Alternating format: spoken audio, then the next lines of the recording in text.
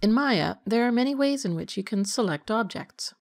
The most basic way is to click the Select Tools icon or press the Q key, and then click on the object. You can do this because Object Mode, which you can see in the status line, is on by default. The other modes are Hierarchy Mode and Component Mode. A quick way to toggle between the Object and Component modes is to press F8. You can set the selection style for the Select tool in its Tool settings. Just double-click its icon to open it. You can use Marquee, which is the default, or Drag Mode. In Drag Mode, you just paint the mouse over anything and it gets selected, which is especially useful for selecting components. With Marquee, anything the box touches is selected. If you want to move the marquee area without redrawing it, press the Alt key and drag it to a new position. You can also use the Lasso tool to drag around objects when a marquee rectangle isn't the best shape to use. Anything that the lasso touches is selected. You can press the Shift key to add objects to the selection, but the Shift key also toggles the selection if you click on objects that are already selected. If you don't want to accidentally deselect objects while you're adding to the selection, press Ctrl plus Shift and click or drag. To remove objects from the selection, press the Ctrl key as you click or drag over them. When you select multiple objects, you may notice that the last one selected is always green, while the others are white.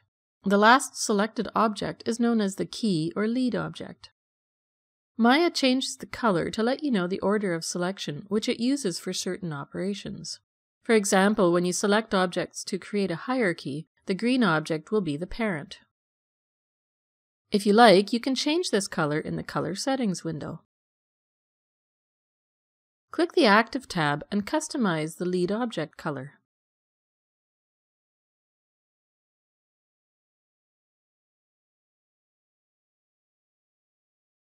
To invert the selection of objects, press Ctrl plus Shift plus I or choose Select Inverse. And to isolate selected objects, press Ctrl plus 1 or click the Isolate Selected icon in a view panel, or choose Show Isolate Select View Selected. To select all selectable objects in the scene, press Ctrl plus Shift plus A or choose Select All. Press Alt plus D or choose Deselect All to deselect all objects, or simply click or drag in an empty area of the scene. To select all objects of only that type, such as NURB surfaces, choose an option from the Select All by Type menu. The Object Modes icons also let you filter the selection by type. You can click the Object Type filters to decide exactly what you can or can't select with the Select tools. By default, all options are on, so if you didn't want to be able to select joints in a character, for example, just click its icon to turn it off.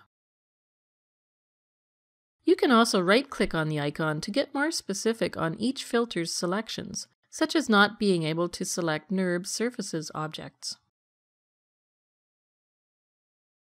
When you can't select scene elements in a view, you can use the outliner to select their nodes.